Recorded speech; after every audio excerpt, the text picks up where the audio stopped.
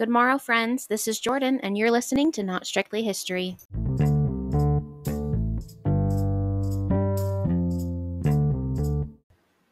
Hello, and welcome, everybody, to this week's episode of Not Strictly History. Real talk. Every single time I say to you guys, hello and welcome to another episode of Not Strictly History, I'm slightly afraid that the Ryan Bergara in me is going to come out and I'm going to be saying hello and welcome to another edition of BuzzFeed Unsolved. It hasn't happened yet, but if it does happen someday, that's why. I love BuzzFeed Unsolved. I love Shane and Ryan. I love their new company, Watcher. I love them. I love them so much. In fact, I've been watching BuzzFeed Unsolved again recently because it's been a long time.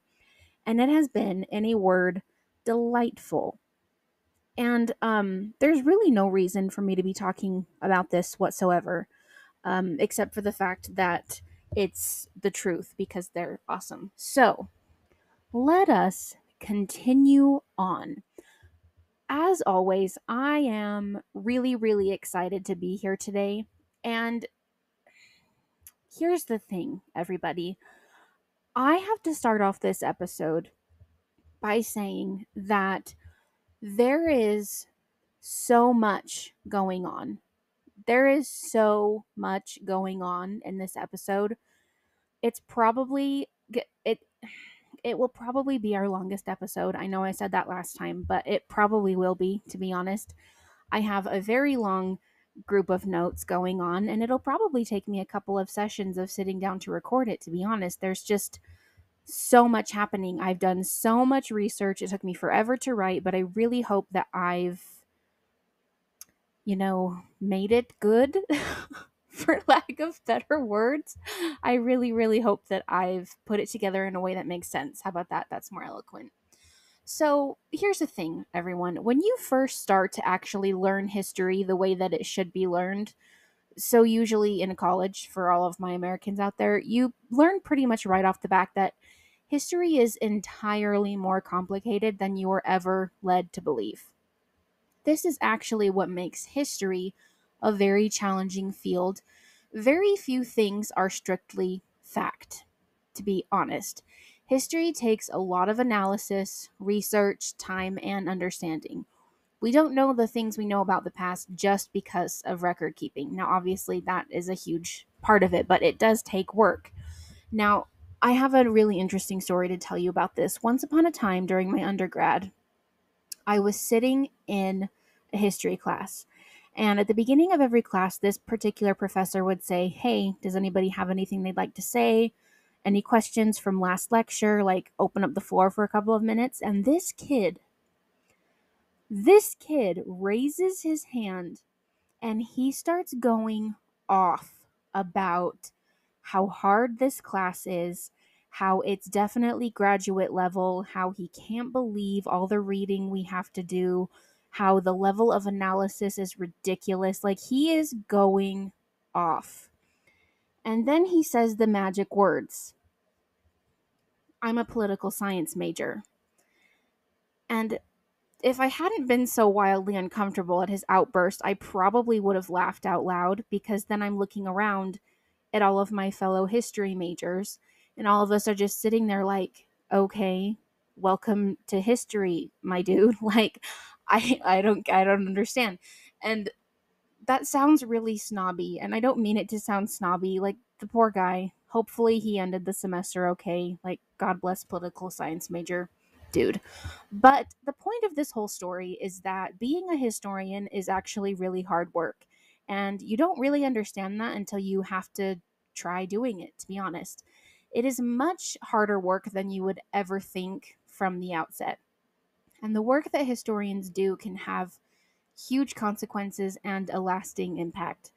But that's probably a tangent for another time. All of this to say, everybody, that today's episode was really challenging for me to write. More so than any other episode I've written so far for this podcast. This episode has so much going on. You can't tell the main story without telling a million side stories. Believe me, I tried. The level of research I had to do for this episode took me on a trip. Not just one trip, several trips. And this is saying a lot because, as you know, I've already mentioned several times throughout this season how much deeper into my research I've been getting and all of the things I've been learning and digging into. So, all of this is relevant in this episode times like 10 at least. Not only did the research take me a million places and take quite a while to finish, so did writing the episode itself, because I want to paint both an accurate and clear picture, and with all the moving parts, it could in fact it was really really difficult to do both. So here we are, and we're going to try to do it. Again, like I mentioned earlier in the episode, I really really hope that I did it. I hope that I was able to paint a good picture for all of you, but we're going to find out. So, come one, come all, today the Wayback Machine is taking us to Colonial America, because we're talking about the Boston Tea Party. It's true. Secure your nearest tea bag, please, because it just might get tossed overboard. We have a long, long journey to take. Let's begin.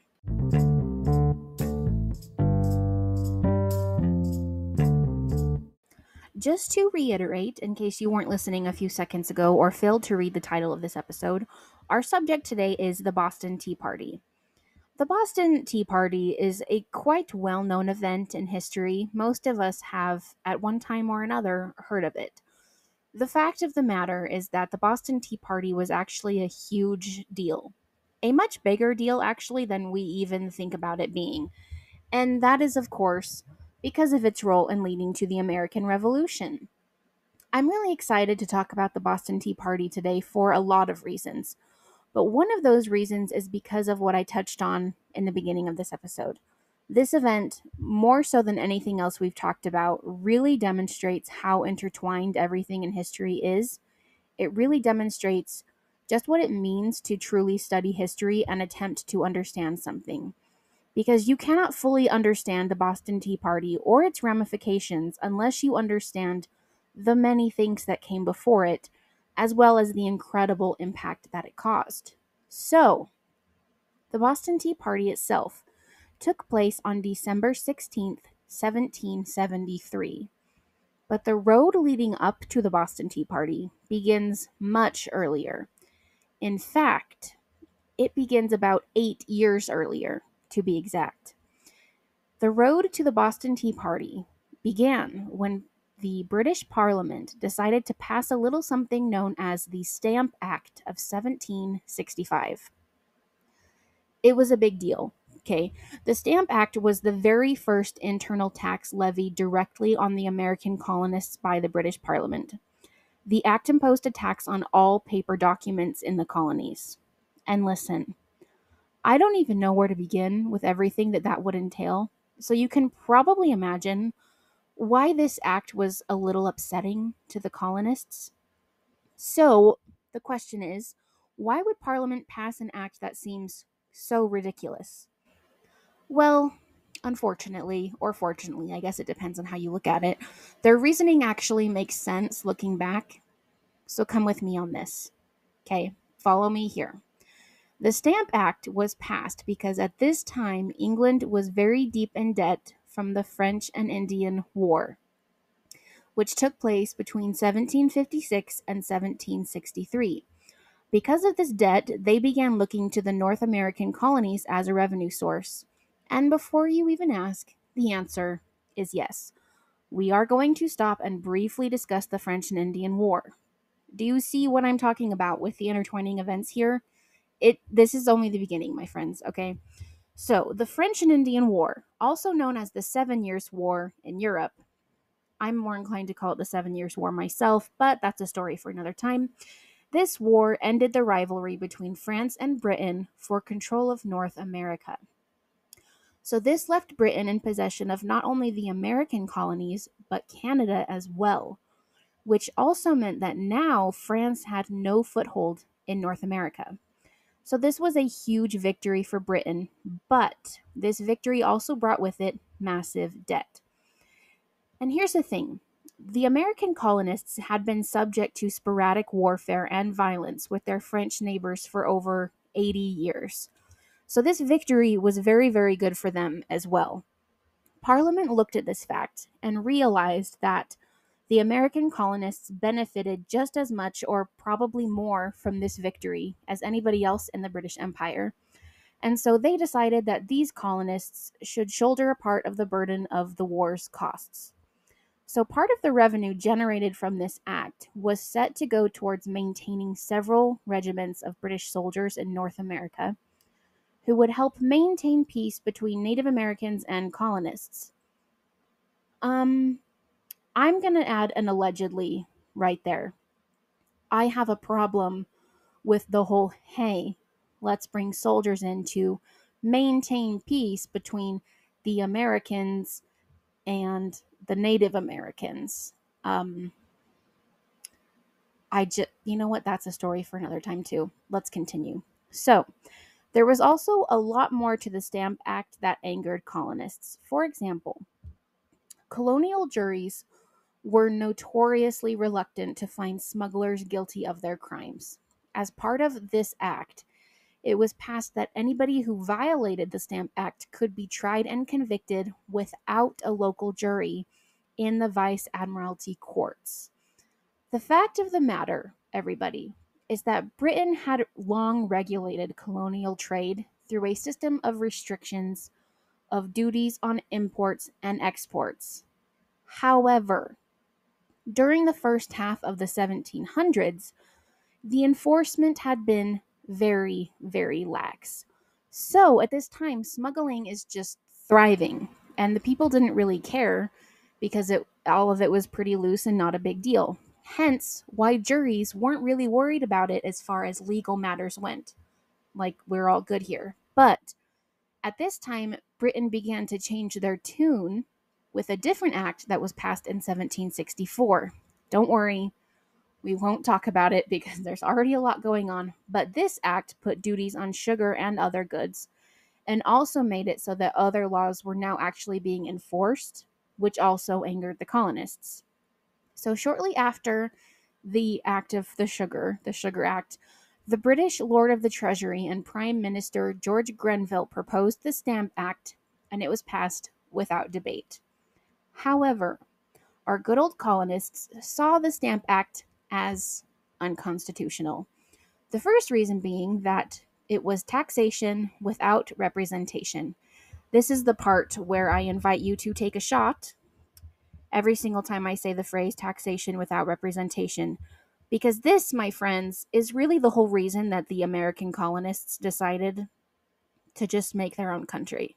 They woke up one day and said, hey, why England? Because of taxation.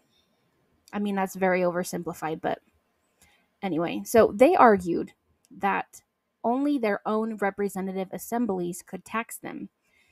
They then resorted to mob violence to intimidate Stamp Act tax collectors into resigning. Parliament passed the Stamp Act on March 22nd, 1765, and they repealed it just a year later in 1766. However, along with this repeal, they also issued a declaratory act that reaffirmed that they did, in fact, have the authority to pass any colonial legislation that they saw fit. So basically, they're saying to the American colonists, okay, we're repealing this act. You're getting what you want in this moment, but you are not the winner here. We're still going to pass whatever law we want to. So if you thought that Parliament had learned their lesson with the Stamp Act, think again. Just a year after repealing the Stamp Act, they decided to make good on their little, hey, we're still able to tax you or do whatever we want threat thing. And they decided to enact more taxes. Which brings us to the Townshend Revenue Act of 1767. This act was insane, and I'm going to tell you why. This act placed a tax on tea, glass, lead, oil, paint, and paper. As you can probably imagine, this made those of us here in the colonies a little bit upset. And immediately, the implementation of this act was met with heavy boycotts and protests. This leads us to yet another important event that we need to discuss, which is the Boston Massacre. Now, I'm willing to bet that many of you haven't heard of the Boston Massacre, even if you know quite a bit about the Boston Tea Party or these various acts. It's not super well known, but the truth is that the Boston Massacre is of at least equal importance to the Boston Tea Party and is actually cited by many historians as another separate event that led to the American Revolution. But for our purposes, we're just going to focus on what it was, how it occurred, who was impacted, and why this event led to the Boston Tea Party. Now, it's highly likely that at this point in the episode, you are asking yourself or shouting at me or whatever, why Boston? What is all of the significance of Boston? And if you weren't asking that before, you're probably at least curious now, so I will tell you the answer. The city of Boston was incredibly influential in the years leading up to the American Revolution, as well as during and after the Revolution. It isn't something that we're really often taught, or, at least I wasn't over here in Idaho, but Boston was a center of revolutionary thought and feeling. And without this city and the events that occurred there, it's really hard to say how the American Revolution would look. I think it would look very different than it does. Ever since the French and Indian War, Boston had been known as a hotbed of radicalism. People there had new and, seemingly dangerous ideas, like independence, and they weren't afraid to speak out about them. And more than speak out about them, they weren't afraid to do something about them. And this fact is what eventually it led to a lot of things, but both to the Boston Massacre and the Boston Tea Party. And I think we could even say to the American Revolution. So we can pretty safely say that Boston was particularly upset about the Townsend Act, or maybe not even more so than all the other colonies, but they were just perhaps more vocal about their disagreement and their unwillingness to follow this law. For example, in order to protest these taxes, the Patriots in Boston would vandalize stores selling British goods. They would intimidate store merchants and their customers. And obviously the Crown wasn't cool with this, but I just have to say, that's not cool, bro. The merchant is just doing his best. So maybe you should chillax. I don't know. Again, the Crown wasn't cool with this. So, in early 1770, they sent a regiment of 2,000 British soldiers into the city of Boston to occupy it. And they were charged with enforcing various acts, such as the Townsend Revenue Act. Now, listen to this. At this time, the total population of Boston was only 16,000 people. So a regiment of 2,000 soldiers was quite a big thing, and the people were not into it. We'll say that. In fact, it's time to talk to you about a man that you maybe have heard of before, the one and only Mr. Paul Revere. Yeah, here we go. Paul Revere is, of course, mostly remembered for his midnight ride. One if by land, two if by sea, blah, blah. But he did a lot of other interesting things that you probably didn't know about. For example, did you know that Paul Revere was an incredible artist? And not just any kind of artist, everybody.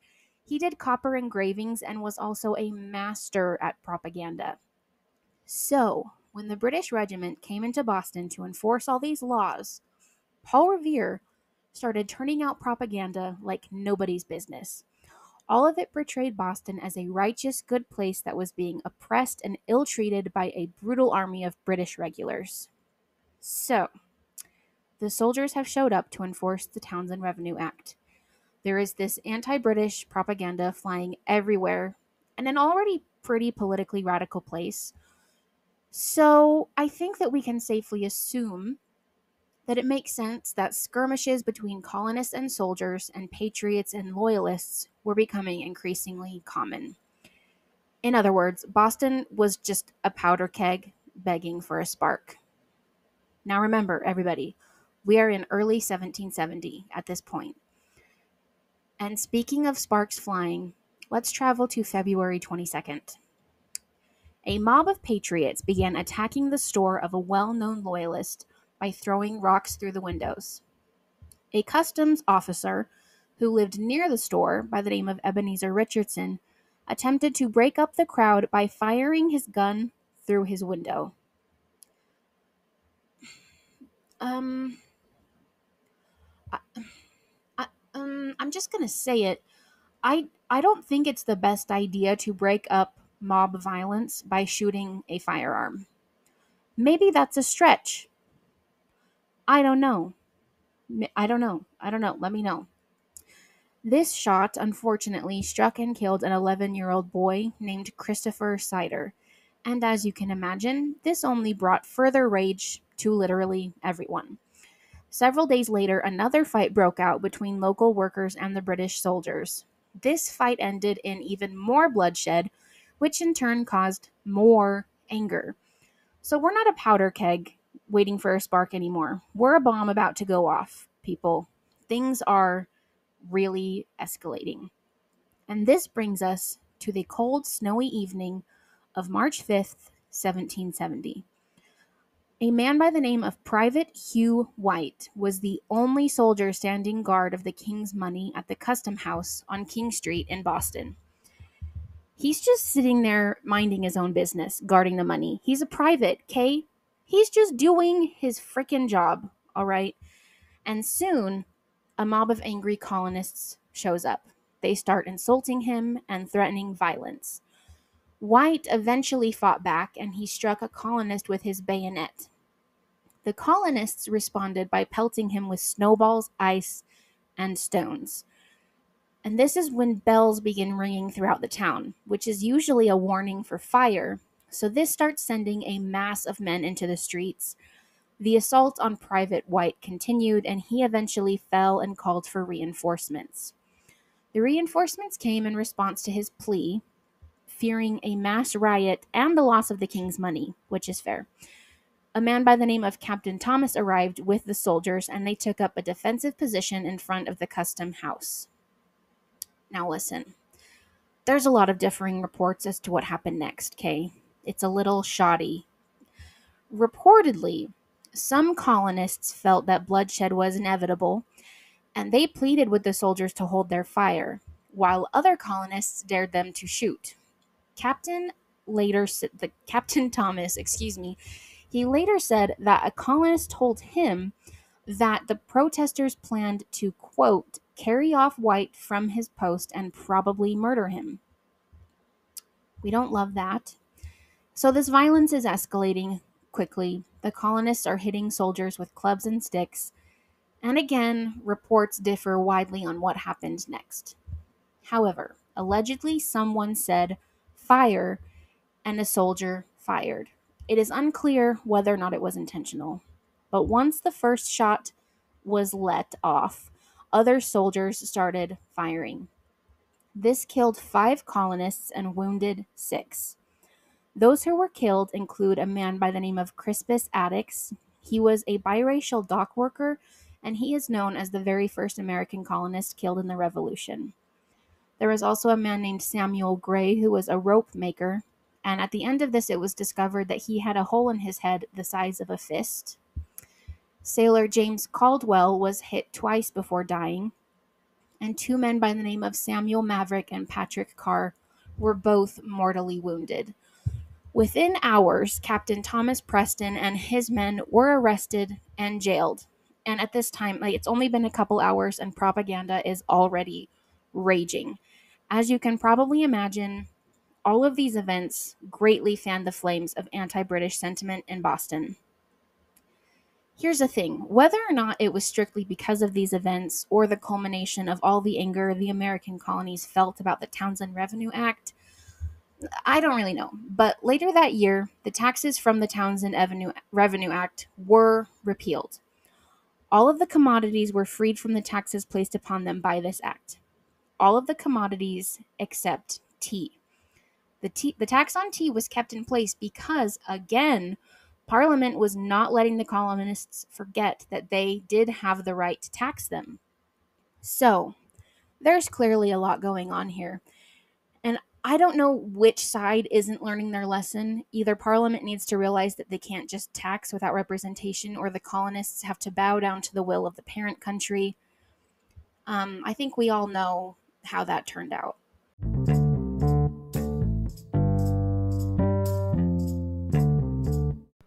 We are now going to jump ahead just a little bit. 2 years to 1772. November of 1772, to be exact. It is time to talk about something that was a lot more official than mob rule or intimidation, because up to this point, it kind of sounds like that's all the colonists are doing in order to protest and show their frustration. And obviously, there has been a lot of that, but the colonists also wanted to go about things legally and diplomatically. They wanted to do things right, essentially. So, in order to help facilitate this, something called the Committee of Correspondence was formed in Boston in November of 1772. This was, of course, a committee. Creating a committee in response to actions from Britain was not unheard of in the colonies. Okay, that's important to know. The colonies had long been forming and using committees in order to deal with issues between the colonists and Britain. For example, Boston formed a committee in 1764 to garner opposition to the Currency Act, and New York had formed one to oppose the Stamp Act. However, the difference here is that these committees were temporary. They were formed for a purpose and then dissolved when the issue at hand was resolved. The Committee of Correspondence was similar to these earlier committees, but it had lasting plans. It was ready for commitment, if you know what I mean. In the simplest terms, the Boston Committee of Correspondence was essentially a kind of standing provincial government, a way for the people to communicate their needs and views in a formal legal setting.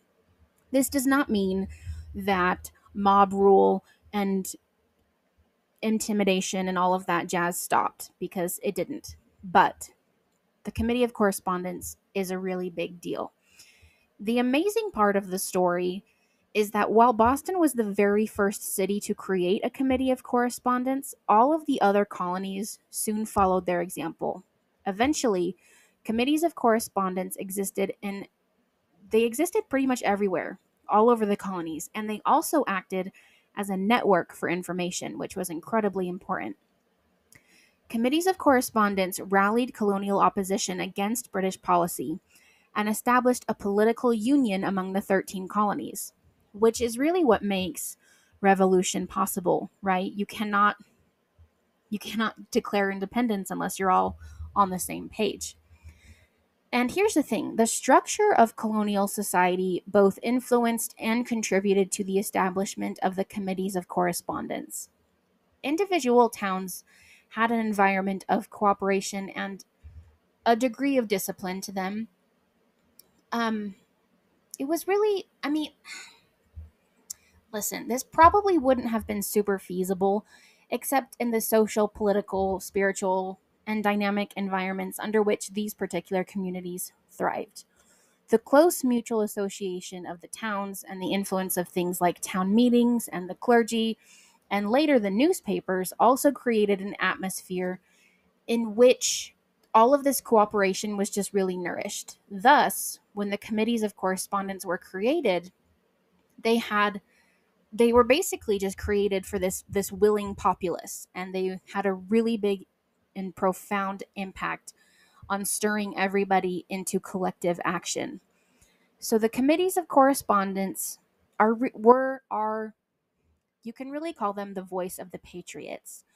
Committees of correspondence were formed in cities and regions throughout the colonies. The most influential committees of correspondence were in Massachusetts, Rhode Island, New York, Pennsylvania, Delaware, Maryland, Virginia, and North Carolina.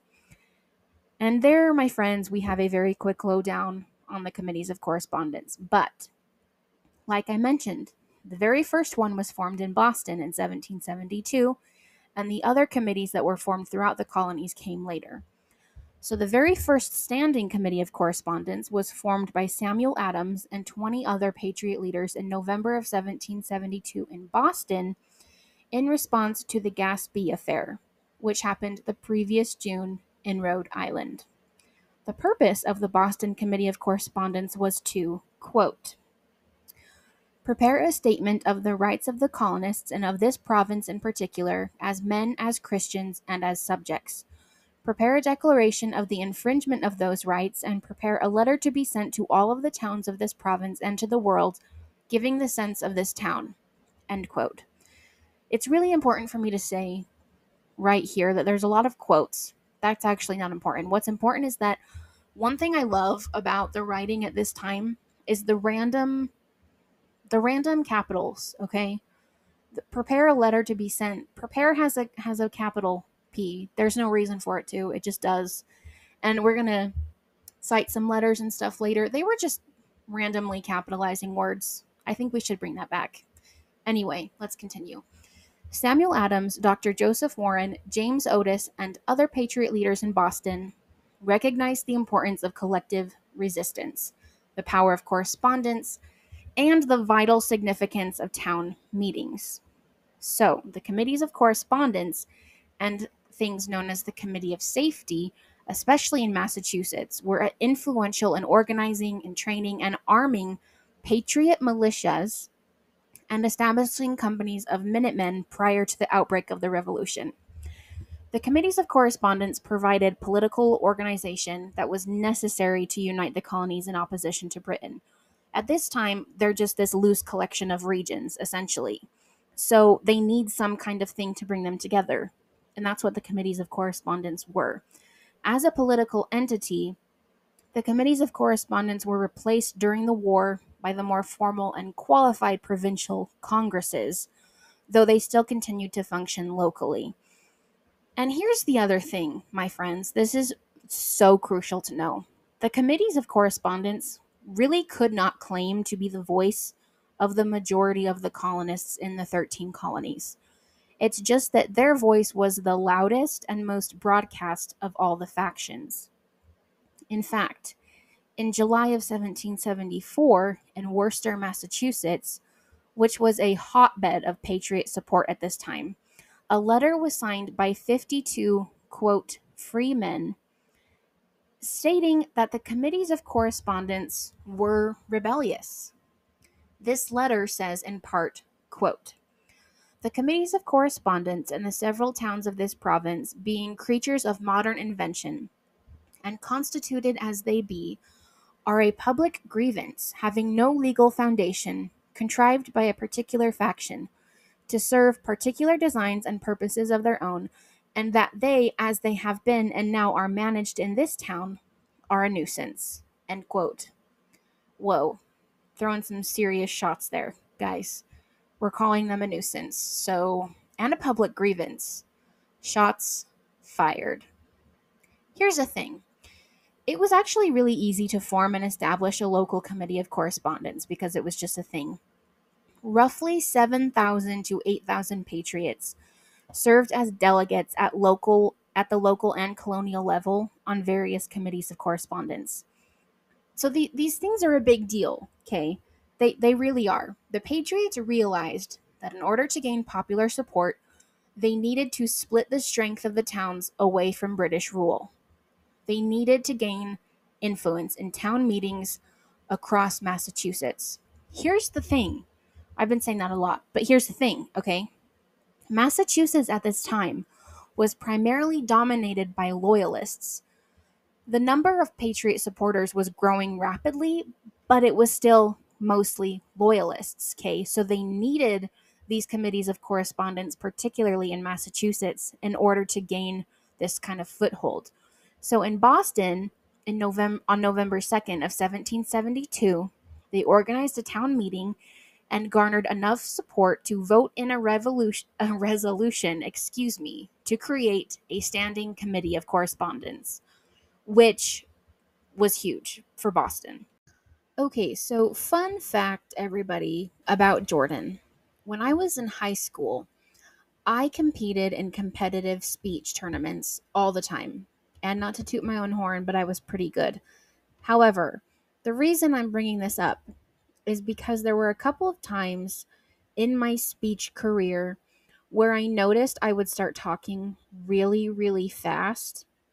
This was either because I was nervous and didn't want to be there, or it was because I was just really excited about what I was talking about.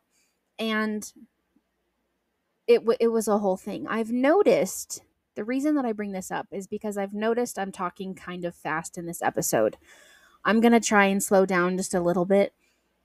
However, it's because I'm so excited. It's because there's a lot to get through. There's a lot of information. But again, I'm going to slow down because you guys do not have the luxury of researching this and writing it with me. So, I'm going to slow down just a little bit, as much as I can. We're going to do our best here. So, we have talked about the committees of correspondence, and we also talked about how these committees and how committees at the time were very common for just settling random problems. So the forming of a committee to deal with something was a pretty standard thing to have happen at this time. However, the Committee of Correspondence is different, again, because it's not going to dissolve, and it actually inspired many others just like it to pop all over the country. We've talked about that extensively as well. That's also clearly significant, very significant. So, them creating a committee isn't out of the blue, but the type of committee that they're creating is a really big deal.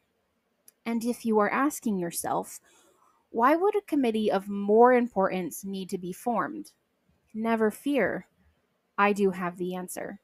A few minutes ago, I mentioned that the original Committee of Correspondence was created in Boston by Patriot leaders in response to an event known as the Gaspee Affair. As with so many things, we could definitely do an entire episode on this one event itself.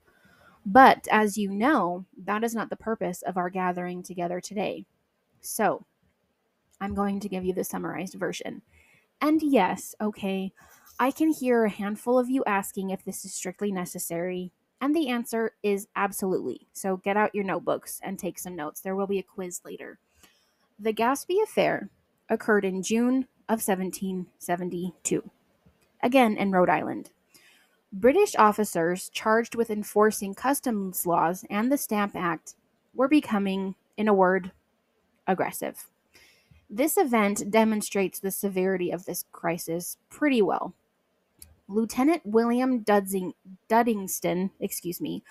of Her Majesty's ship the Gaspee, was charged with patrolling the waters of Narragansett Bay off Rhode Island. He had a reputation, quote, as an overzealous enforcer. He often stopped ships really for no reason, and especially ships that had already properly passed customs in Newport. He would board and detain vessels, he would confiscate cargoes, often without charge and without recourse for the merchants whose goods were impounded. The losses were mounting, and it was widely believed that these harassments were directed specifically at various patriots. So on June 9th, 1772, a packet sloop by the name of Hannah, captained by a Captain Lindsay, deliberately lured the Gaspee across the shallows of Namquid Point, now known as Gaspee Point. They left the Gaspee there and went on to Providence. Captain Lindsay told John Brown, who was a prominent and respected merchant in Rhode Island, who sent out a town crier inviting all interested parties to meet at Sabin's Tavern to plan the Gaspee's destruction. Because guess what, my friends? They led the Gaspee out to these shallow waters and it ran aground. And it was very stuck. And so the captain goes and tells this really important dude, hey, the ship is really super stuck. And he goes, OMG, this is just what we need. Let's get everybody together and destroy the boat. So, under the leadership of a man named Abraham Whipple, 55 men planned an attack on the ship. This crowd of men took 8 longboats with muffled oars to the stranded ship on the following evening, June 10th, 1772. This group surrounded and boarded the Gaspee. They wounded Duddingston and captured the entire crew. All of them were hauled ashore and abandoned to watch as the Gaspee was looted and burned. The ship was burned all the way to the water line, where it thereafter exploded because the fire hit the powder keg. Listen, okay, listen.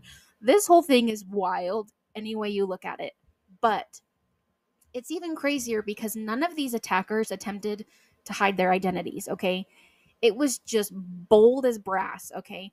Duddingston and the crew were able to point out most of the participants readily.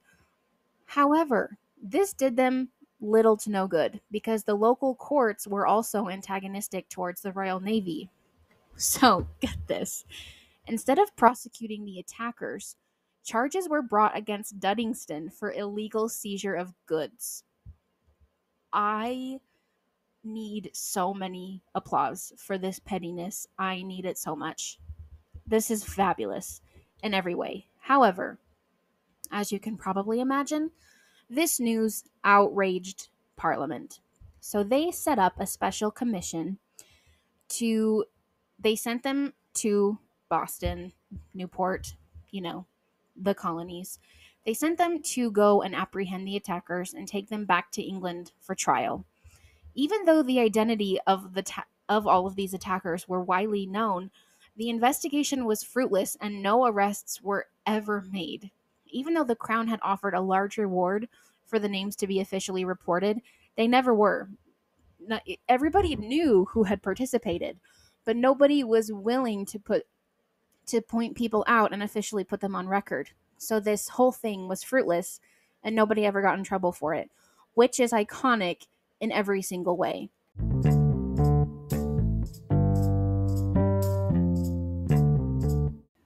Okay, so there you have your very brief summary of the Gaspee affair. And as you can see, this was significant for many, many reasons, but namely because we have the colonists retaliating against mistreatment in a very, very significant way. Here's the thing, the people knew that this would bring repercussions, serious repercussions, which we saw that it very much did or nearly did. So it makes sense that they wanted to establish a committee to work as a middleman between the people and the crown during this rather explosive issue. It's all coming together, right? So the first communication of the Boston Committee of Correspondence was sent out to towns, and it was a list of towns all across Massachusetts, not just in Boston. And it was a list of grievances that they had with Britain and a request that these views be endorsed by the whole colony. Accompanying this list of grievances was a request that asked for blank. Why did I say that? Excuse me. Was a request that asked for, quote, a free communication of your sentiment to this town of our common danger. End quote. I'm still laughing. I don't know why I said that. Let me get it together. So, this list contained the following grievances. Quote, British Parliament has assumed power of legislation for the colonists without their consent. Parliament has raised illegal revenues. Tax collectors have been appointed by the Crown, a right reserved for the province. Tax collectors are entrusted with power too absolute and arbitrary. Private premises are exposed to search. Fleets and armies are quartered on the townsfolk in times of peace without their consent. Tax revenue has been used by the king to pay provincial government officers, making them dependent on him in violation of the charter. General assemblies are forced to meet in inconvenient places. Activities of the council have been limited. Colonists accused of crimes are to be tried in admiralty courts. Restraints are placed against iron mills, hat manufacture, and transport. Wool cannot be carried over a ferry. Many other businesses are curtailed. Colonists accused of destroying any British naval property are to be transported to England for trial. Parliament is attempting to establish an American episcopate. Parliament is making frequent alteration of the bounds of the colonies, not according to charter. End quote. So after issuing this list, the majority of the towns in Massachusetts took stock in the example set by Boston, and they established their own network of committees of correspondence throughout Massachusetts. The name Committee of Correspondence also helped garner support during this radical period. Because again, even though committees weren't a new thing, standing committees were a new thing, and it was very radical. So the word committee isn't necessarily an authoritative word, and it also carries more power in it carried a lot more power in the minds of the colonists than a request from a single representative or town would have, which makes total sense. So in the spring of 1773, They had committees of correspondence established in Rhode Island, Connecticut, New Hampshire, and South Carolina. By February of 1774, 11 colonies had established networks of committees of correspondence. The word network is important here because the two colonies that are left out of this still had committees of correspondence, meaning that every colony had these committees. They may just not have been as connected in the network for a variety of reasons. So, in terms of power, by early 1774, the committees of correspondence had superseded the colonial legislature and royal officials in the colonies. Committees of correspondence were influential in revolutionizing the town meeting, which, guys, the town meeting was a huge deal back then, okay? It was more than just discussions of local matters, it was more into far reaching global politics. The town meeting became so much more than it even was. It became this action level for the patriot cause. It was a means for the citizenry to voice their opinions about the grievances that they had with Britain. And because the committees of correspondence were becoming more powerful, when the people voiced their opinions about this, they knew that the committees were listening. They knew that it wasn't just them voicing an opinion into air and letting it go away. It was going to do something. The primary function of the committees of correspondence was the championing and implementation of the patriot cause through diplomatic means, which is very important. The network of committees of correspondence served as a pipeline for information that was transmitted to all of the colonies. They were essentially a very well calculated patriot network for the dissemination of news and information as it related to the grievances with Britain from the major cities to rural communities. They made sure that this news was always accurate and that it reflected the views of local parent governments on particular issues. Also, the colonial interpretation of British policy, and that this information went to the proper factions. Information was usually disseminated by pamphlets and letters carried by post riders or on a ship. And again, also newspapers began to form for this as well. The Boston Committee of Correspondence, for example, relied on the Boston Gazette and Massachusetts Spy as a means of disseminating information regarding the Patriot cause and various grievances with Britain. The committees of correspondence also promoted local manufacturing and essentially said, don't buy British, which is hysterical, but also not. The goal of the committees of correspondence throughout the 13 colonies was to inform voters of the common threat that they faced, which was Britain. And a majority of the members of the committees of correspondence all throughout the colonies were also Sons of Liberty. They set up different espionage networks to identify disloyal elements and disenfranchised royal officials. And before you start freaking out, everybody, I can hear you. So we're good. I can hear you saying to me, "Wait, wait. Sons of Liberty?" Question mark. Don't worry. Don't worry, because we are now at a spot in the episode where we must talk about another equally important group that was thriving in the American colonies at this time, the Sons of Liberty.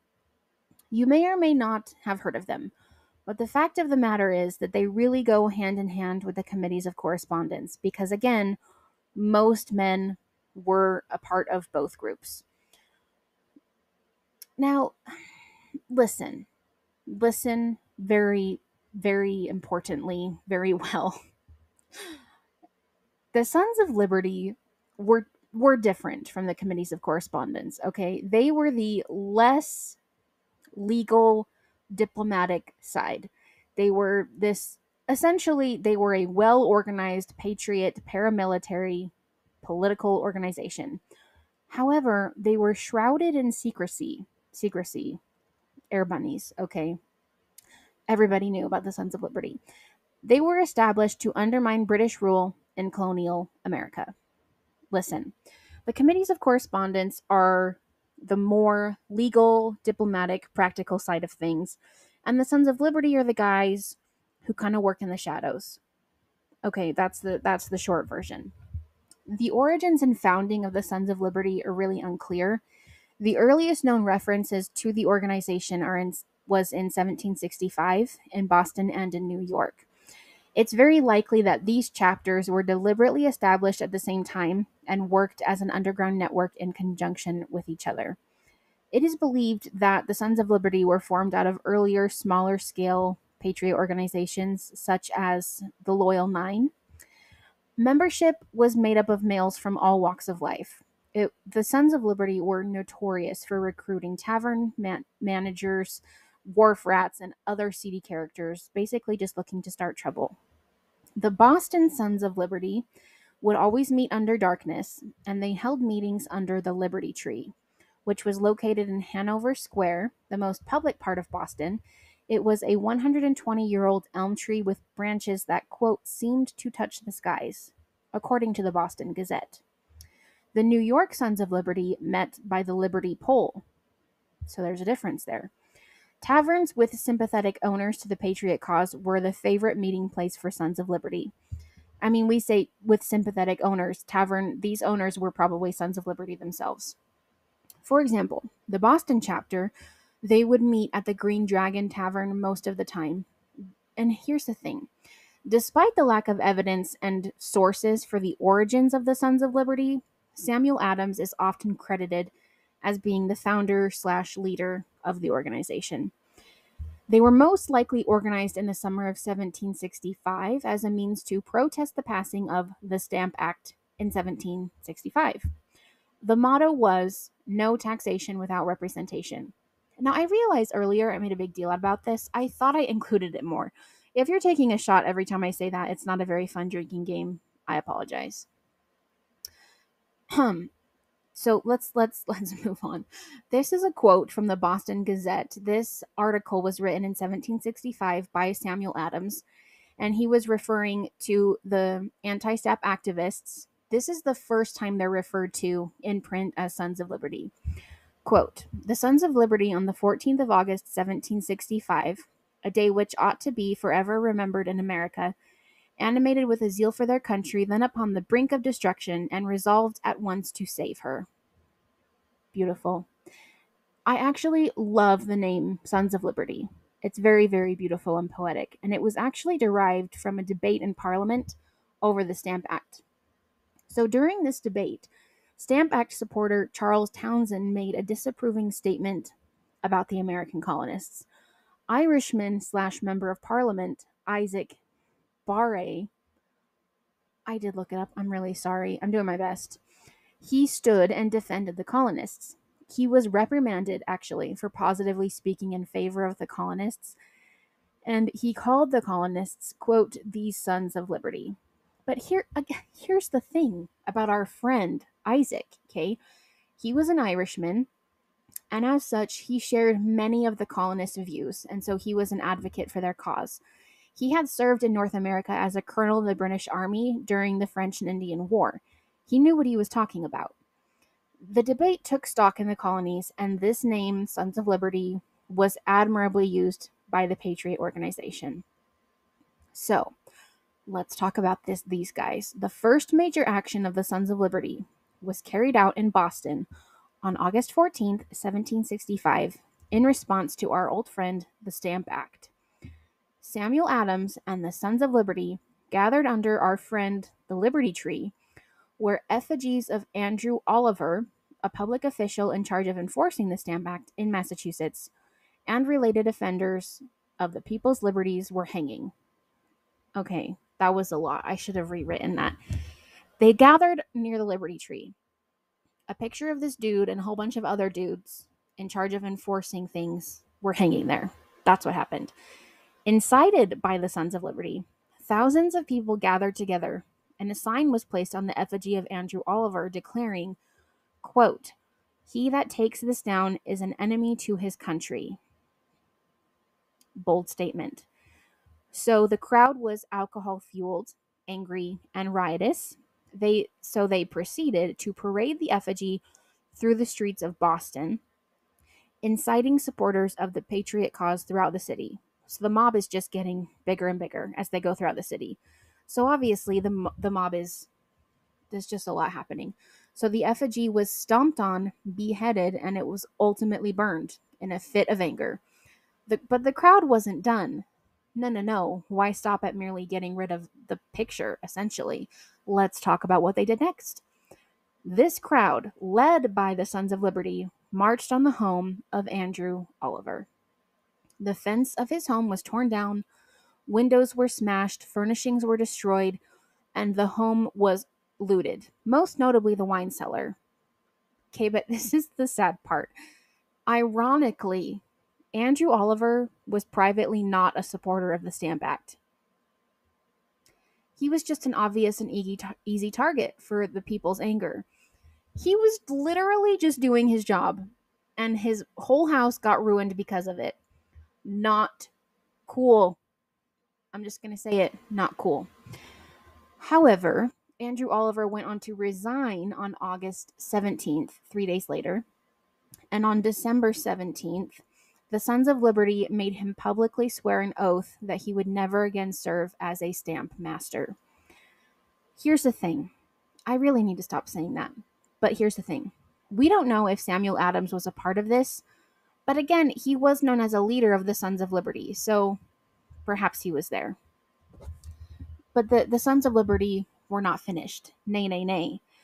They next took their anger out on Andrew Oliver's brother-in-law, who just happened to be a man named Thomas Hutchinson, who was the Lieutenant Governor and Chief Justice of Massachusetts.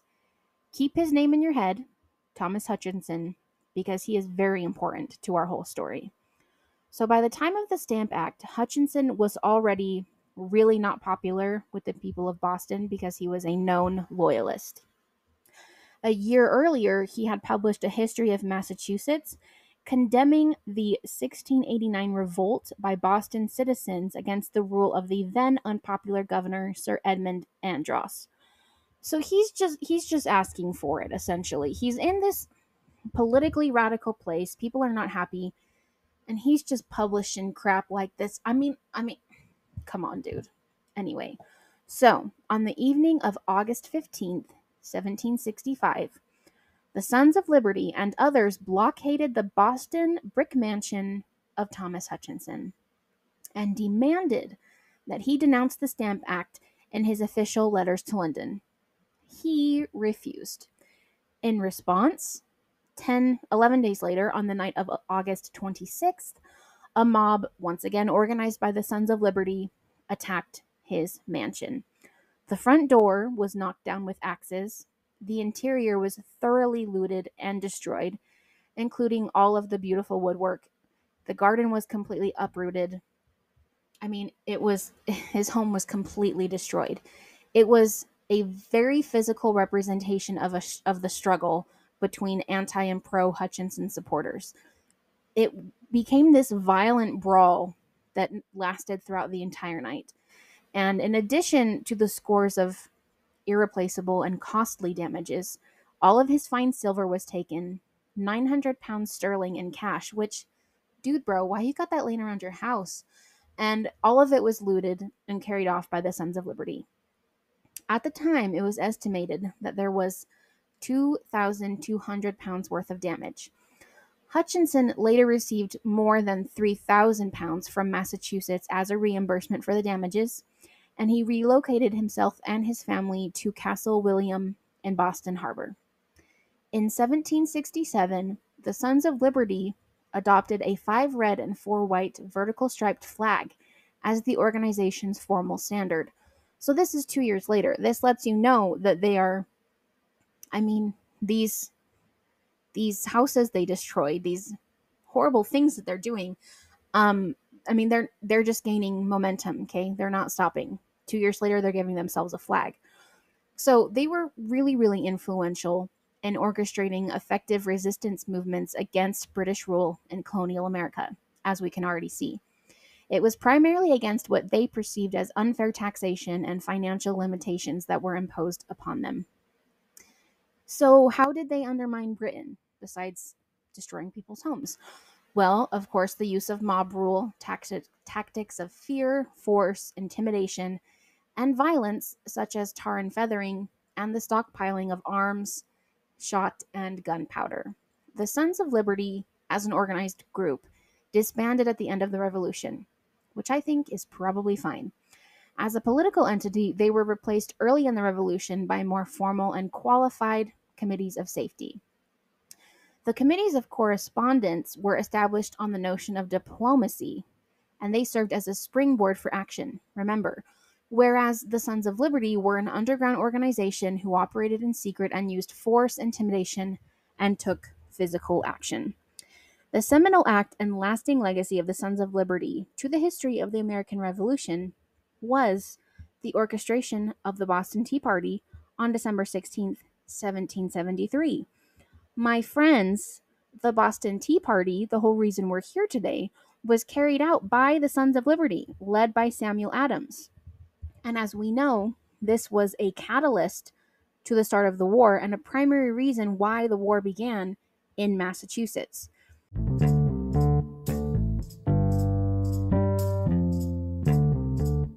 So we've come a really long way. We are an hour into our episode. We've done a lot of work. We've talked about a lot of things and a lot of people, and I would say established a pretty solid foundation for where we're at and what is going on in the colonies in general, and particularly in Boston. The Committee of Correspondence is doing all of its work, and others have formed all over the colonies, and behind them, the Sons of Liberty are working equally hard. So now, it's time to get to the main event.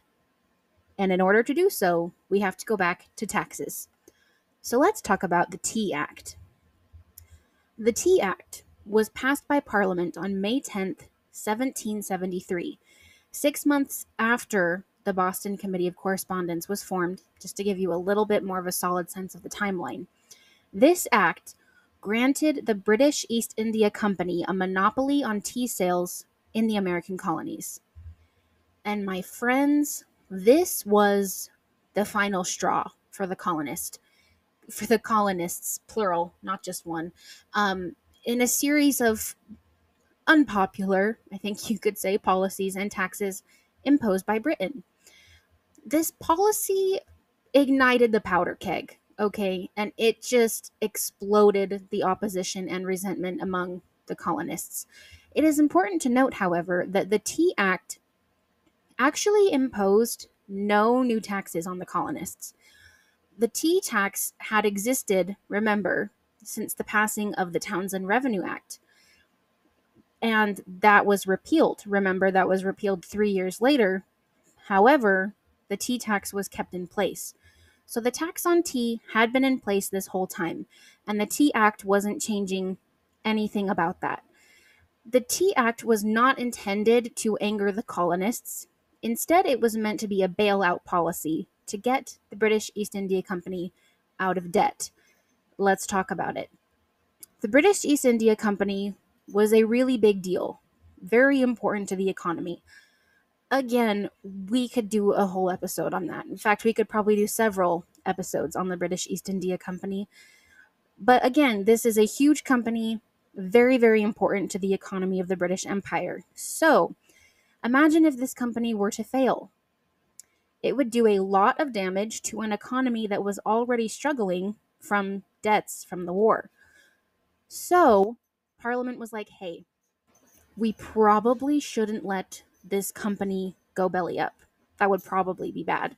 So, the British East India Company had a massive amount of debt incurred, primarily from annual contractual payments that were due to the British government, totaling £400,000 per year. And that, my friends, is not adjusted for inflation, so can you even imagine?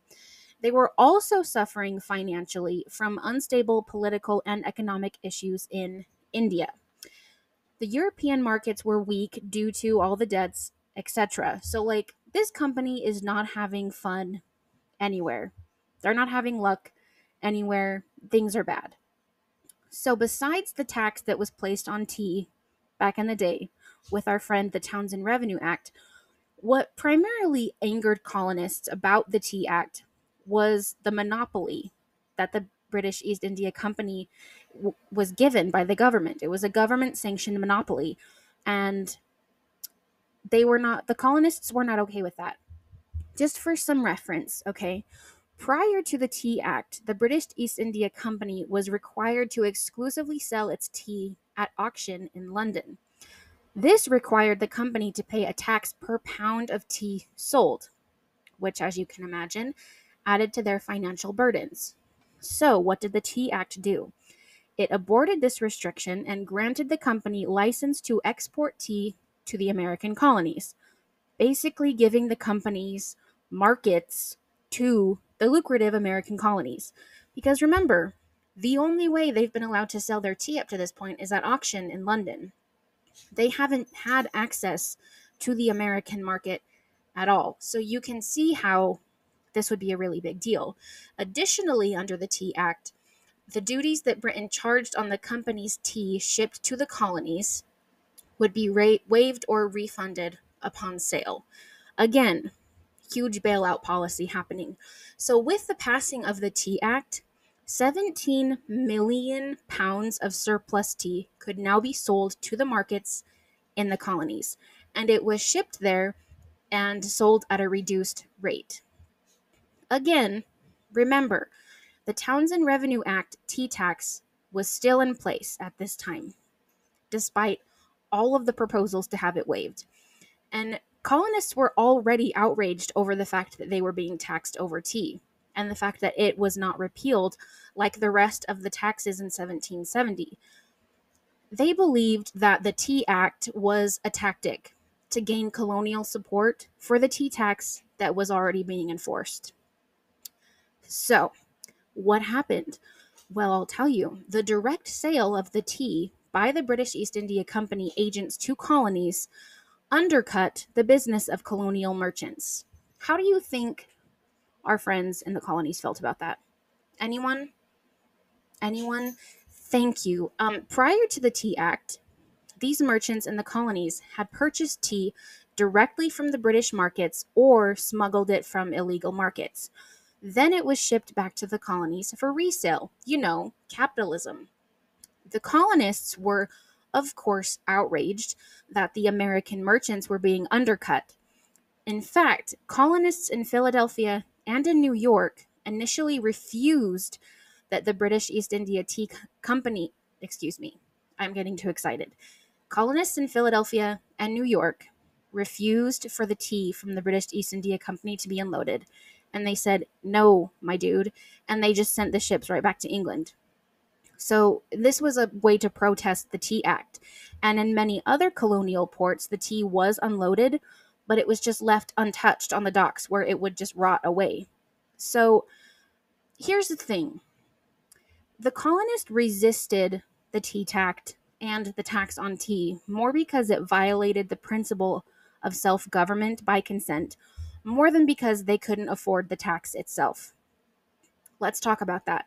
Our very favorite person in the whole world, George Washington, the father of our country, said, quote, "What is it we are contending against? Is it against paying the duty of 3 pence per pound on tea because it is burdensome? No, it is the right only, that as Englishmen, we could not be deprived of this essential and valuable part of our Constitution." End quote. Now listen, besides the fact that wonderful George Washington said this concept is really, really important. And it's important for a lot of different reasons. But here's the thing, everybody. The colonists, rightfully so, thought of themselves as Englishmen, right? They come from England, most of them, and they're an English colony, so they think of themselves as Englishmen. They understand the Constitution that's in place. They understand their rights. And when they feel as though they are not being given the rights of your average Englishman, that's when things start to get hairy. And this is definitely already happening in the colonies at this point. So George Washington actually put it very succinctly. I'm going to read that again. No, it is the right only, that as Englishmen we could not be deprived of this essential and valuable part of our Constitution. So do you remember a couple of minutes ago when I told you that we were now at the main event? I mean that this time. We have made it. We're at the main event. We are here at the Boston Tea Party. And if this episode has taught you anything, it should have taught you that nothing is as simple as it seems. So, Let's begin. The Boston Tea Party revolves around three ships that came into Boston Harbor in late November and early December of 1773. These ships were the Beaver, the Eleanor, and the Dartmouth. And each of these ships carried more than 100 chests of British East India Company black tea. Fun fact, there were actually supposed to be four ships, but the fourth ship, the William, ran aground off Cape Cod on December 10th in a storm. So, unfortunately, they lost their tea too. That was a bad joke. Okay, so the Dartmouth was the first ship to arrive, and it came into Boston Harbor on November 28th, 1773. Remember, we have our tax laws. So, according to these laws, the tax on tea had to be paid the moment the tea was unloaded. And the absolute deadline for this was 20 days after the arrival of the tea, after which ships and cargoes were to be seized by authorities. This made it so that the deadline for the Dartmouth was December 17th, 1773. So immediately after the Dartmouth arrives in late November, the Sons of Liberty start distributing pamphlets all throughout Boston. And they said, quote, "Friends, brethren, countrymen, the worst of plagues, capital P, the detested tea shipped for this port by the East India Company is now arrived in the harbor, capital H. The hour of destruction or manly opposition to the machinations of tyranny, capital T, stares you in the face, capital F." For the following 20 days, following the arrival of the Dartmouth, meetings occurred on a daily basis throughout Boston. And here was the question: what is to be done about this shipment of, quote, detested tea? These meetings were held at the Green Dragon Tavern and the Old South Meeting House. But let's talk about November 29th, 1773. This is the day after the Dartmouth arrives. And this meeting that happened on this day later became known as, quote, the body of the people. It was the very first large-scale organized meeting to discuss the tea crisis. So what do you suppose is happening in Boston at this time? Okay, it was already a hotbed of dissent and radicalism. Okay, but people are genuinely probably more upset than they've ever been at this point. So thousands of men, women, and children had gathered from Boston and in the surrounding areas to meet together for this specific meeting. The Boston Committee of Correspondence and the Sons of Liberty organized this meeting, both of which were under the leadership of our boy, Samuel Adams. This meeting was attended by so many people that it had to be moved to the Old South Meeting House, which was the largest public building in Boston at the time, and thus became the central meeting place of the Patriot movement. Okay, so the resolves from this meeting were signed the people, which is a really big deal at this point, okay? They're not, the people are gathering together, which is just what the committees of correspondence and the Sons of Liberty were trying to do. So this is a direct result of all this work, right? So again, this meeting became known as the body of the people. Here we have the reintroduction of a dude. Do you remember Lieutenant Governor / Chief Justice of Massachusetts, Thomas Hutchinson? Question mark? Yes. Here he is. He's back. Okay. He described the people as, quote, principally of the lower ranks of the people, and even journeyman tradesmen were brought in to increase the number, and the rabble were not excluded. End quote. There is so much to unpack there, so I'm not going to try. The meeting regathered the next day, so now we're at November 30th, to give the tea consignees the opportunity to respond to what the body of the people had said. The tea consignee's son-in-law, John Singleton Copley, who happened to be a portrait artist, fun fact, he read the proposal of the tea consignees that was put together in response to this meeting. And the proposal was that they store the tea and that it could be inspected by the Sons of Liberty until they received further instructions from London. This proposal was, of course, booed and completely rejected by the thousands of people that were at this meeting. All of them agreed that it would still mean paying the tax because the tea would have to be unloaded in order to be stored. So it really did nothing. A compromise couldn't be reached because the meeting was actually interrupted by a proclamation from Thomas Hutchinson, which stated that they needed to, quote, disperse and to surcease all further unlawful proceedings at your utmost peril, end quote. This order/warning was not heeded, as you can probably imagine. Okay, the people were not scared of him.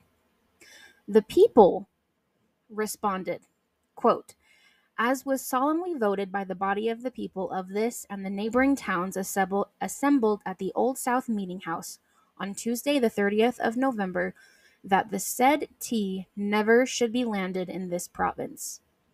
End quote. Just to drive this home, how people are really feeling about this, I'm going to read you another quote. This is from a letter from Abigail Adams to her friend Mercy Warren. And this was on December 5th, 1773. So this is just a couple of days later. She wrote, quote, the tea, that baneful weed, is arrived. Great and effectual opposition has been made to the landing of it. To the public papers I must refer you for particulars. You will there find that the proceedings of our citizens have been united, spirited, and firm.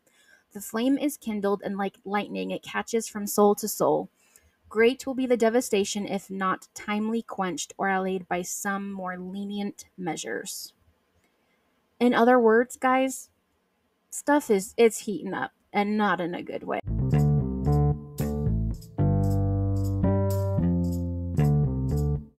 As you can probably imagine, tensions got even higher when the Eleanor and the Beaver arrived in Boston Harbor. So, with the arrival of these three ships, the Dartmouth, the Eleanor, and the Beaver, carrying these tea cargoes, the Boston Committee of Correspondence was charged with managing the, quote, tea crisis. So, meetings held prior to the Boston Tea Party in November and December were organized by the Boston Committee of Correspondence and the Sons of Liberty. Samuel Adams called upon committees of correspondence from all throughout Massachusetts for support. He said to, quote, be in readiness for the most resolute manner to assist this town in their efforts for saving this oppressed country, end quote. This is really strong language, you guys. And yes, I can hear what you probably are thinking. We're just talking about tea. Like, it's tea, right? No. It's much bigger than tea. And I hope that I have been able to illustrate the reason why in this episode. If I haven't, I have failed you, and I don't know how to apologize. Take my firstborn child, I guess. It is so much more than tea. Samuel Adams is literally calling on all these other committees to be in readiness to assist them in their efforts to save their oppressed country. This is more than tea, my friends. It has gone way past tea. So, what happens next? Under the order of Thomas Hutchinson, no vessel was allowed to leave Boston Harbor without a pass. The deadline to pay the tax for the Dartmouth was approaching. Remember, that was December 17th was our deadline.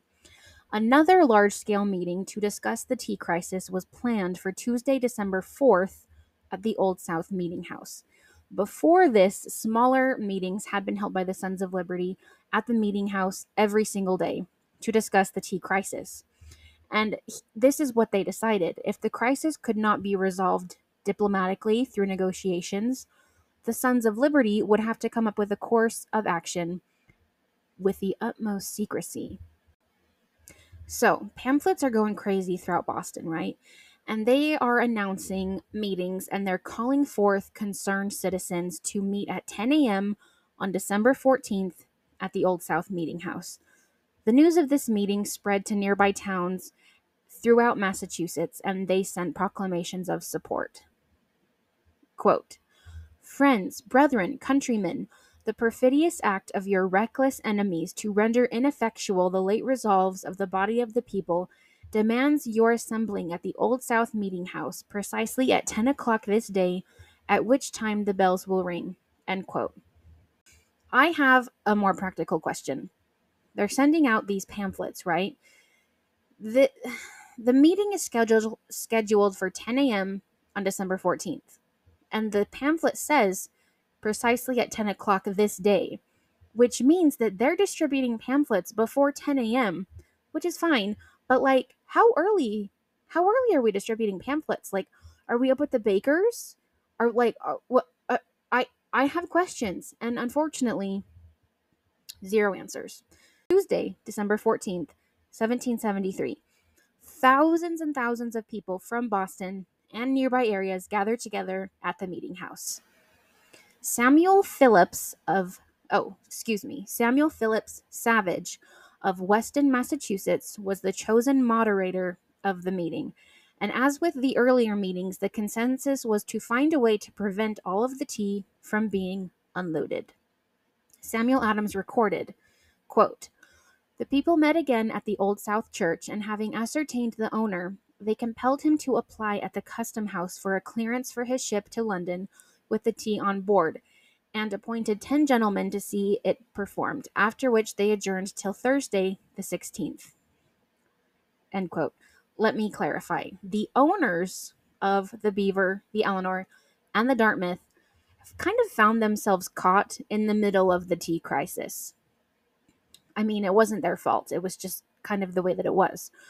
And this is what Samuel Adams is talking about. They figure out who the owners of the ships are, and they're like, hey, it's partly your job to help us fix this. So, the Beaver and the Dartmouth were owned by the Roch family of Nantucket, and the Eleanor was owned by a Boston merchant by the name of John Roe. John Roe and one Francis Roch were both present at this meeting, and the captains of the Dartmouth and the Beaver were also present. The Patriots did not want the tea to be unloaded. That's really the only reason we're here. They don't want the tea to be unloaded. They want the ships to leave and go back to England with the tea without the payment of the tax. Thomas Hutchinson, our good friend, remember him? He wanted the tea immediately unloaded, the tax paid, and he wouldn't let the ships leave until the tea was unloaded.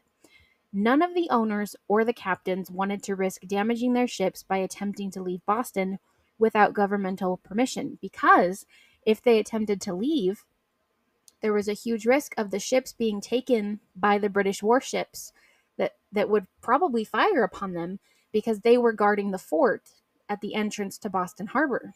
So, the ships and the owners and the crew awaited their fates, essentially. They're just kind of unfortunately caught in the middle of a lot of stuff, okay? So, December 16th, 1773, Thursday, the morning before the tax deadline. Thousands of people from all over Massachusetts gather in Boston. They're in the streets, they're at Griffin's Wharf, they're at the Green Dragon Tavern, and they're at the Old South Meeting House, okay? Everybody is there. And I think you could say that, at the very least, the atmosphere was a little bit tense. And the Sons of Liberty definitely took advantage of this. They roused the masses, okay? It is estimated that between 5,000 and 7,000 people gathered at the meeting house at 10 a.m. to resume the meeting that they had had a couple days before. Think about this, though, my friends. This crowd was more than 1/3 of Boston's entire population at the time. It's wild, okay? And it's even more wild when you consider the fact that a lot of these people are coming from all over Massachusetts. That's what a big deal this is. This is not just some tiny little thing we're dealing with here. So the deadline for the tax was midnight. So obviously a decision needs to be made, and quickly. At the meeting, it was decided that Francis Roch and a committee would go to the customs house to demand a pass for the Dartmouth to leave Boston Harbor. The officials at the customs house, however, could not grant this demand because it wasn't in their authority to do so. So the meeting decided that Roch would make a personal plea to Thomas Hutchinson for permission for the Dartmouth to leave Boston without the tea being unloaded. The Patriots wanted to make their refusal of the tea as legitimate and legal as possible, which is something that I think we definitely don't talk about when it comes to the Boston Tea Party, something that we really don't know. I mean, it's how hard they tried to diplomatically and legally make things work. I think we all just see it as kind of this bold, crazy thing that happened, but what happened was really the last resort. And I think that it's important to understand that. So again, we're at December 16th. Thomas Hutchinson was conveniently in Milton, Massachusetts, which was fairly close to Boston. So Roch traveled the 10 or more miles to Milton to meet with him to ask about the pass to leave the harbor. And Thomas Hutchinson said no. Surprise, surprise. Apparently, though, this meeting was really intense and there was, quote, spirited language. I bet there was. Thousands of people are just waiting around in Boston for hours for Roch to return with Thomas Hutchinson's answer. Can you imagine? It's like I'm just seeing thousands of people draped over various buildings waiting for one dude to just come riding into town. It's crazy. It's crazy. So, again, John Rowe, the owner of the Eleanor, was said to have been at this meeting as well, and he was known for his smuggling and staunch anti British policy leanings. So, he was pretty upset at the whole situation, and he is recorded to have said, quote, perhaps salt water and tea will mix tonight, end quote. Foreshadowing.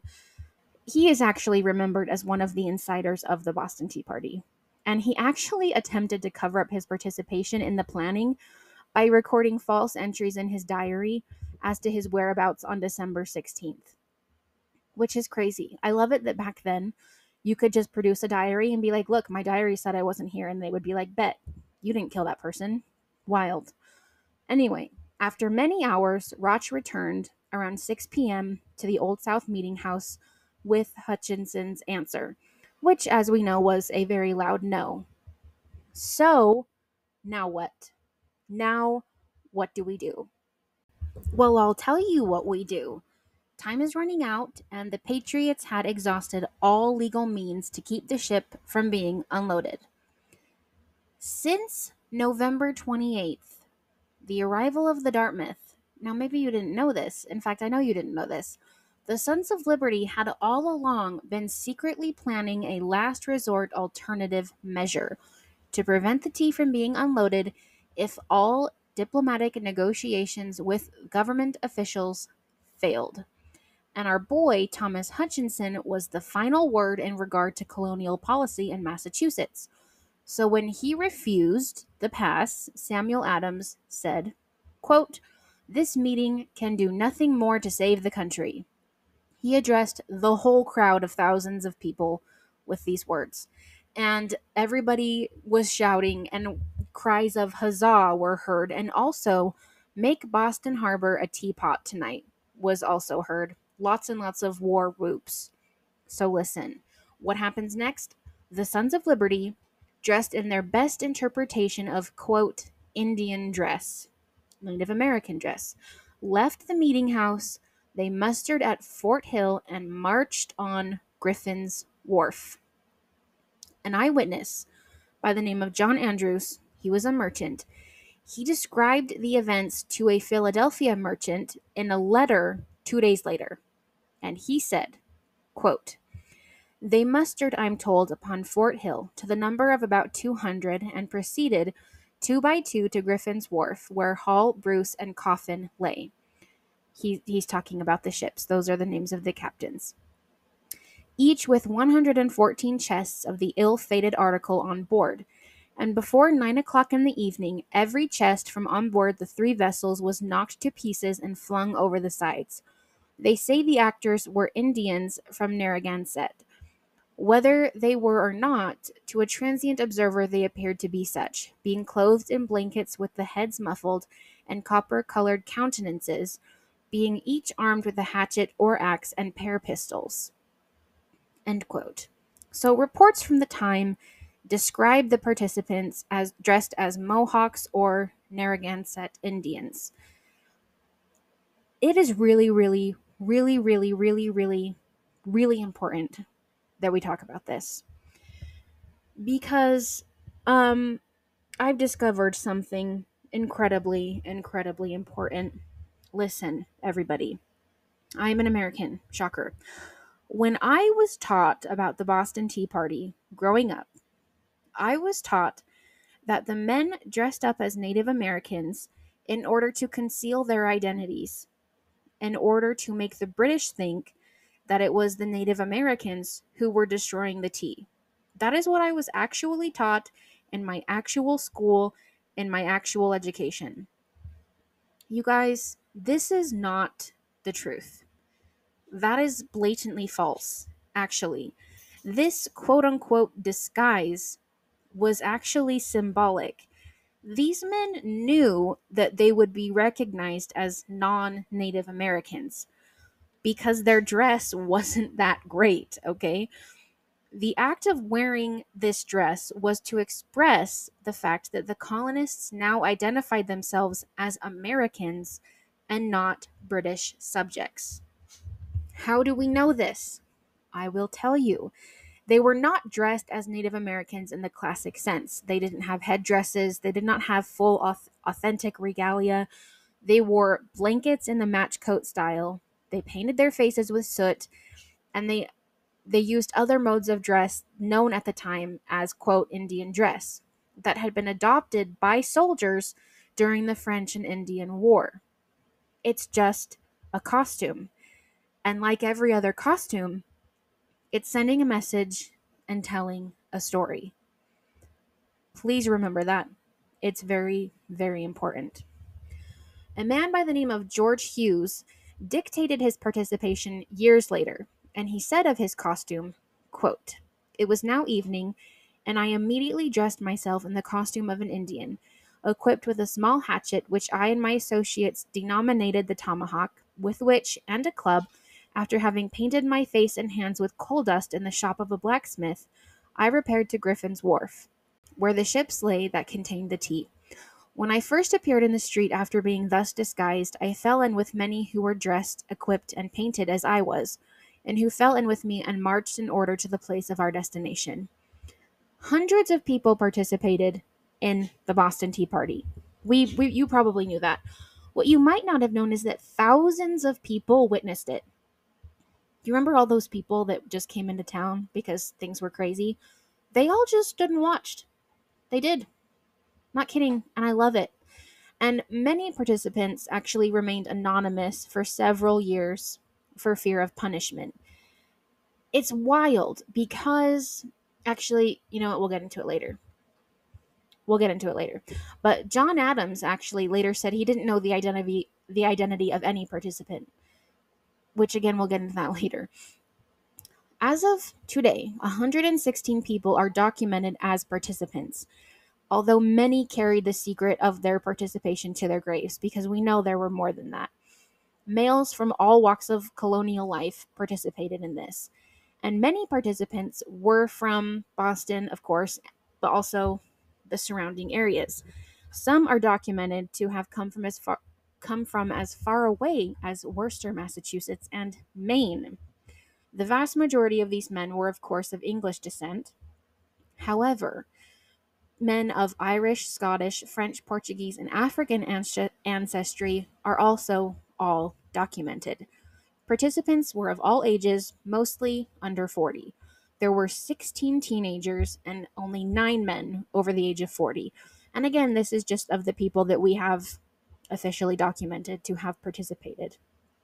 So we're here. We're destroying tea, guys. It's December 16th, 1773. 340 chests of British East India Company tea, weighing over 92,000 pounds, on the Dartmouth, the Beaver, and the Eleanor, were smashed open by the Sons of Liberty, armed with an assortment of axes, and dumped into Boston Harbor. The British East India Company reported 9,659 pounds worth of damage, which is more than $1.7 million today. Which, that's going to hurt. Merchant John Andrews wrote, quote, 10,000 pounds sterling of the East India Company's tea was destroyed that night. End quote. But guys, there is so much listen, this is insane, okay? Besides the destruction of the tea itself, every single account, every single record records that no damage was done to any of the ships, any of the crew, or any other items on board except one broken padlock.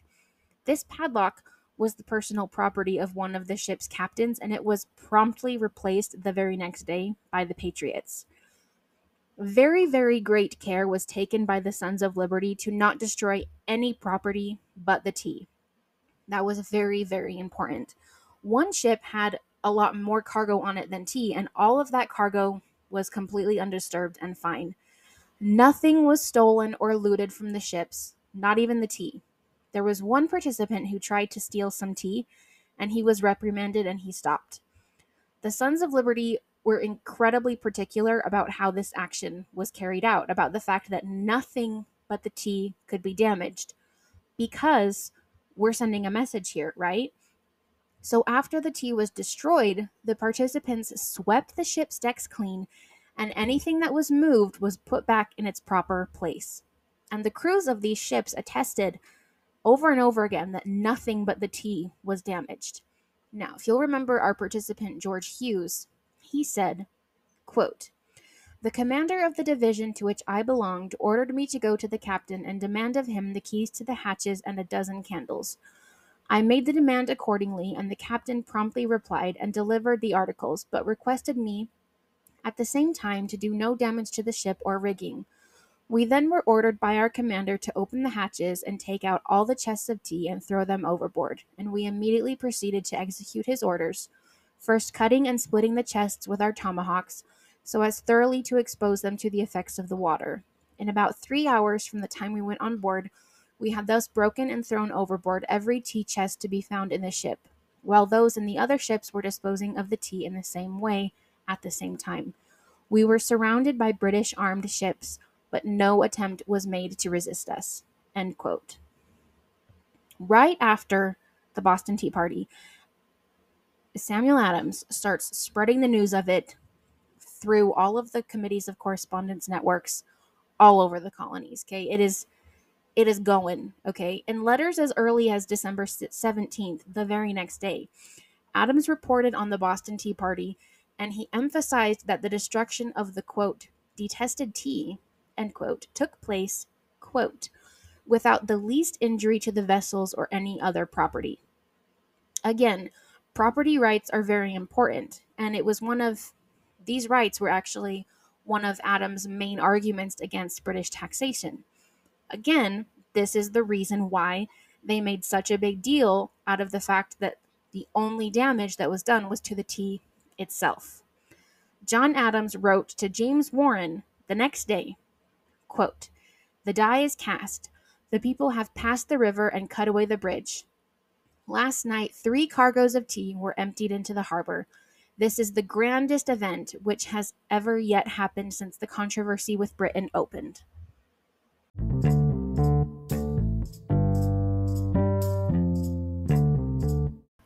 So I just really, really love that quote from that letter from John Adams, because it shows. I just squeaked, my S just whistled. That was crazy. Anyway, it shows just how big of a deal the Boston Tea Party was. People weren't just upset. People weren't just, you know, protesting or something. Like, they were doing big things. It was the kind of thing that can't be ignored.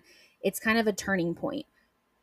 And it's so exciting, to be honest. It's really exciting. So remember our participant, George Hughes. He has another quote we're going to read.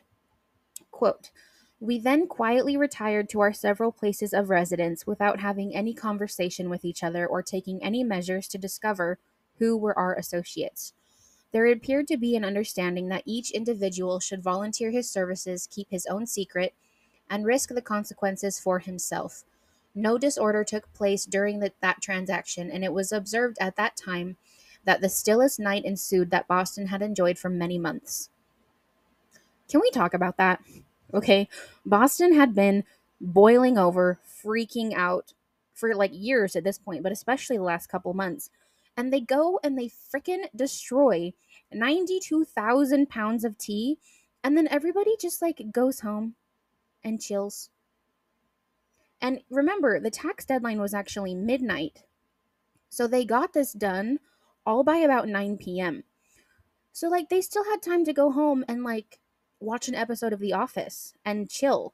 That's what happened. They all went home and watched The Office, which I love. It's so incredible that after this huge act of rebellion, it was just quiet. Everybody just went home and went about their normal lives. It's really, really, really interesting. But let's continue. So there was only ever one member of the Sons of Liberty that was caught and imprisoned for his involvement in the Boston Tea Party. And that was a man by the name of Francis Akeley. I believe that's how you say it. He was actually the only person to ever be arrested for the Boston Tea Party. No one died. There was no violence. There was no confrontation between Patriots, Tories, or British soldiers garrisoned in Boston. None of the members of any of the crews of any of the ships were harmed.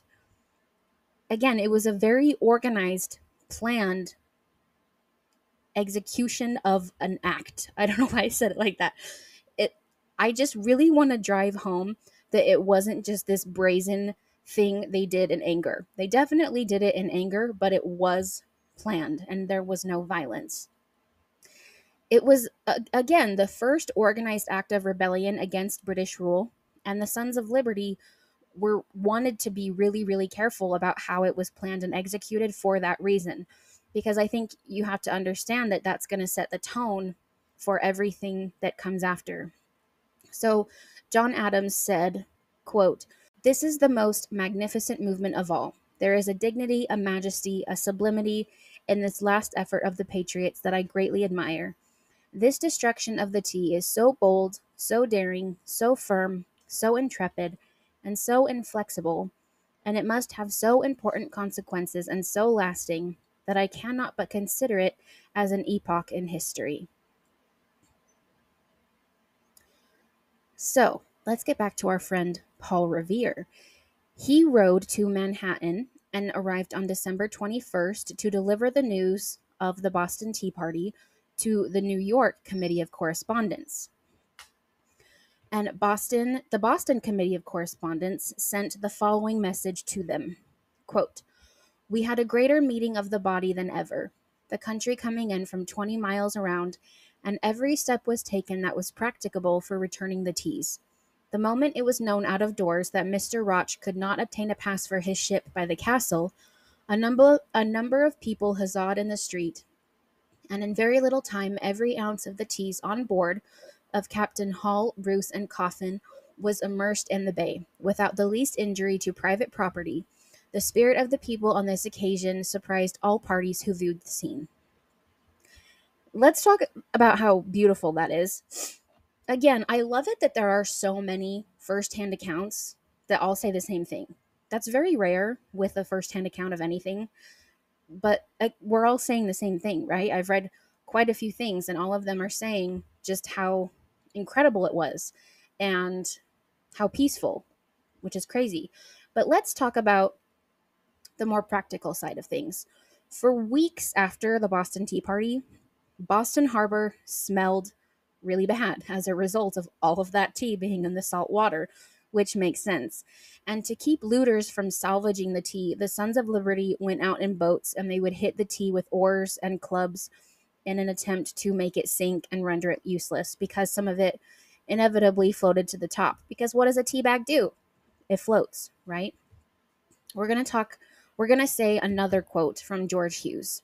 He said, quote, "The next morning, after we had cleared the ships of the tea, it was discovered that very considerable quantities of it were floating upon the surface of the water, and to prevent the possibility of any of its being saved for use, a number of small boats were manned by sailors and citizens who rowed them into those parts of the harbor wherever the tea was visible, and by beating it with oars and paddles so thoroughly drenched it as to render its entire destruction inevitable."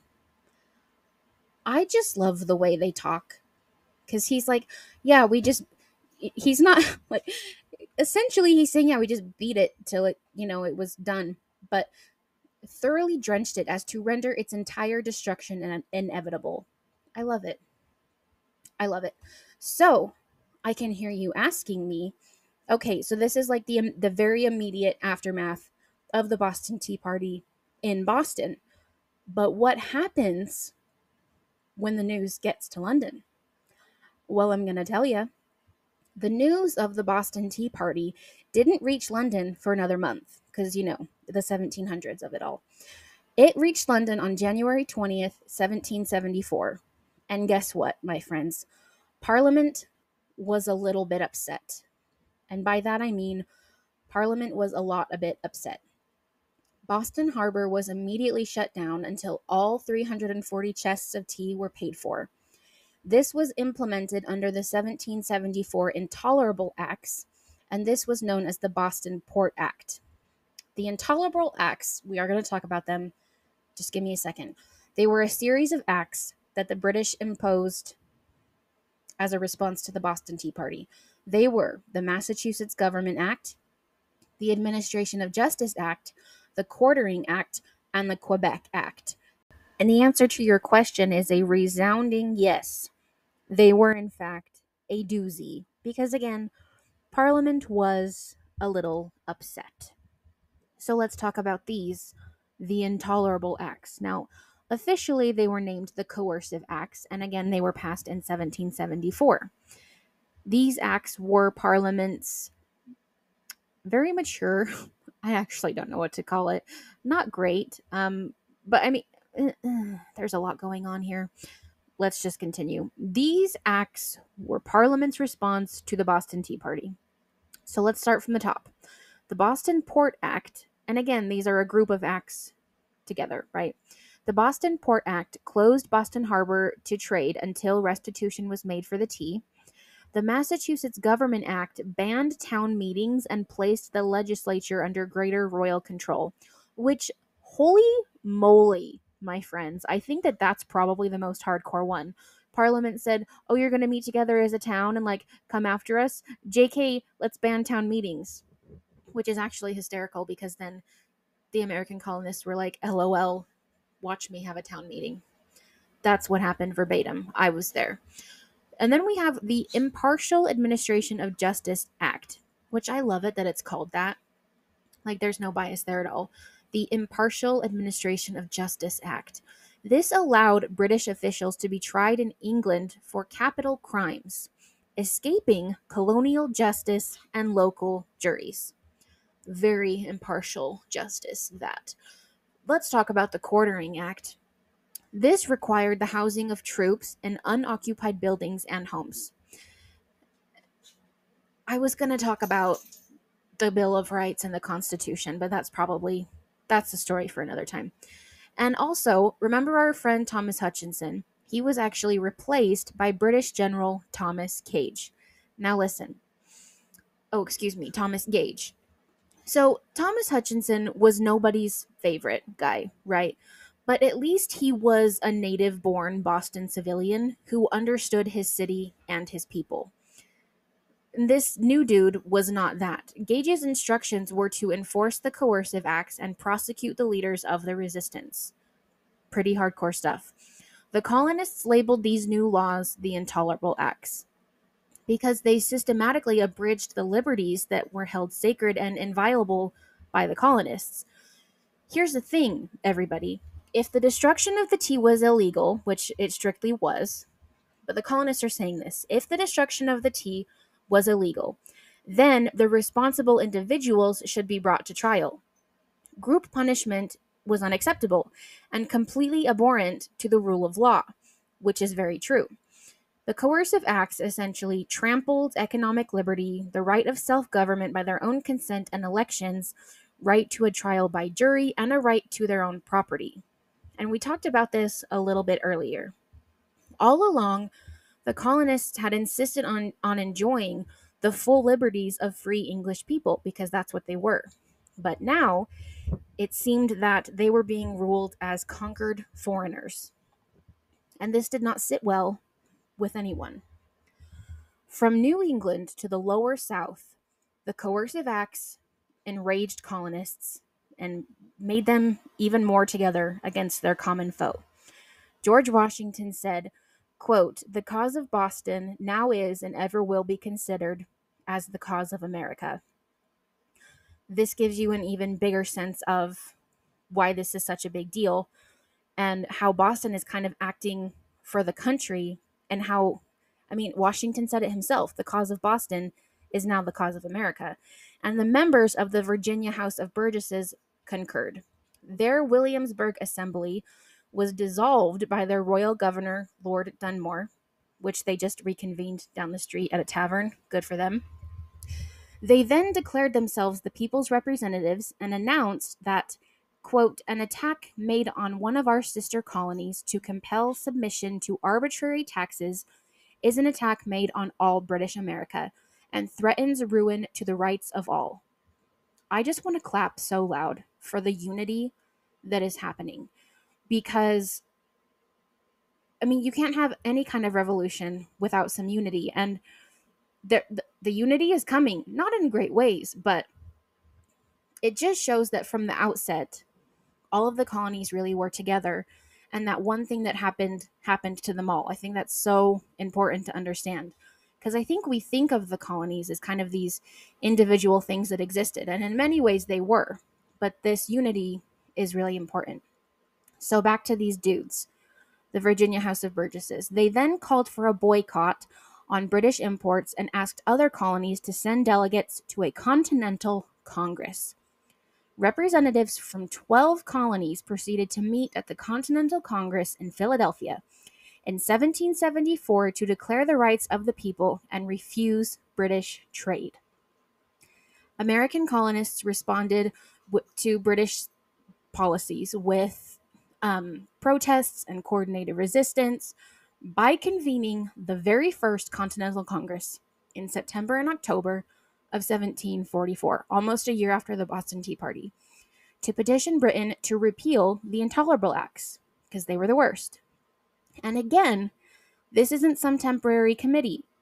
I say again a lot. I haven't said this before. Let me start over. They're forming the first Continental Congress, right? And this isn't some temporary committee. This isn't even a committee that's going to start spreading throughout the colonies like the committees of correspondence. This is a meeting of representatives from all over the colonies. If it wasn't already real, it is real now. Things are getting real. And I want to, what am I trying to say? Repeat. That's the word. I want to repeat this quote from George Washington because I just think it's really important. Quote, "The cause of Boston now is and ever will be considered as the cause of America." So this leads to, again, the first Continental Congress that was in Philadelphia in September and October of 1774 to ask Britain to repeal the Intolerable Acts. But I'm afraid that the first Continental Congress is a story for another time.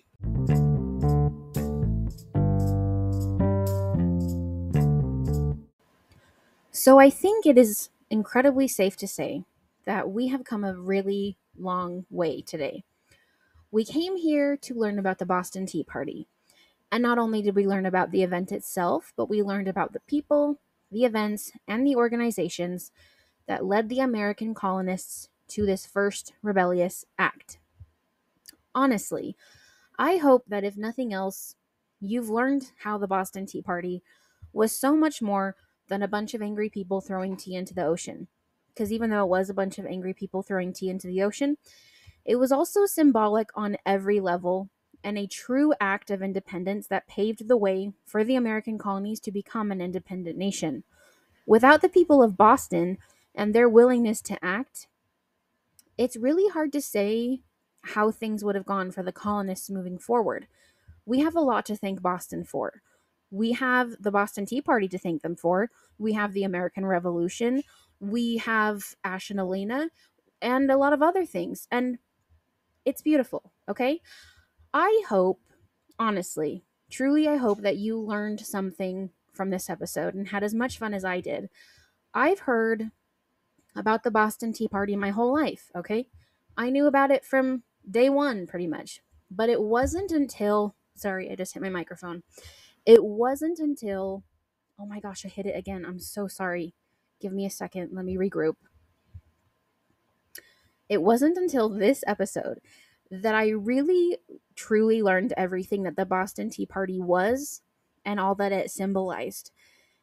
And here's a funny story that I'm going to tell you. When I was living in London doing my master's degree, I was there on the 4th of July. And the really intriguing thing is that I never feel as staunchly American as I do when I'm in England. And especially on the 4th of July, it was like this feral American beast came out in me, and I made my Italian friend, Eugenia, come with me, and we had a whole American day. And it was beautiful. I took her to the Benjamin Franklin house. We ate Texas ribs. It was great. We watched Top Gun. We ate cornbread. And most of all, we went to Tower Bridge and threw bags of tea into the Thames River. And now that I've done this episode, I'm even more grateful that I did that than I already was, which is saying something because I was really proud of myself for doing that. Eugenia was terrified and thought we were going to get arrested, which we probably could have, but I figured that if I was ever going to get arrested, it should be in London on the 4th of July throwing tea into the river. I figured that that was probably okay. So I'm going to leave you off with that. Thank you, everybody, so much for being here with me today and for hanging out with me and for coming on this journey. It was a long journey, but again, I had so much fun. This episode was very heavy on research and on writing, and it worked my historian muscles a lot. But I am really, really grateful for that chance because they've been dormant for a while and they needed some exercising, and it felt really good. So thank you forever. I love you guys so, so much. So much. You can give me a follow on Instagram at notstrictlyhistory_podcasts, or you can send me a Gmail at notstrictlyhistory@gmail.com if you want to just say hi or request an episode or any number of things. I don't know. Give me a holler if you want. And I'll see you next week on Not Strictly History. Cheerio, friends.